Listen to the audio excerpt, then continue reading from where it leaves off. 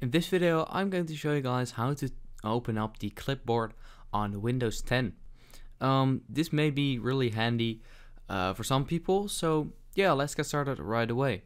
So what we want to do is we want to just be on our sort of like home screen, and you want to open up the settings. So click on the start menu, then on the settings icon right there, and you'll be you'll end up on this page, and you basically just want to click on settings. Or on system, sorry. And once you're here, the clipboard is right here on the left under all these settings. So just click on it and make sure the clipboard history right here is enabled. And once you've enabled that, as you can see, it says the Windows logo key plus V. So what this means is you basically just want to click on the Windows key and V at the same time. And this will open up the clipboard. And as you can see, there's only like 2 links for me.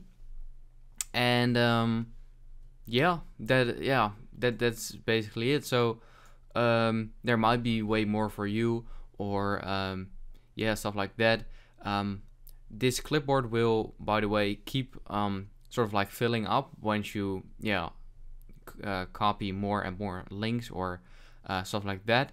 And you can clear it by just going to the same settings and right here clear clipboard data, and just click on clear, and that basically just clears your clipboard. And as we can see it is now empty.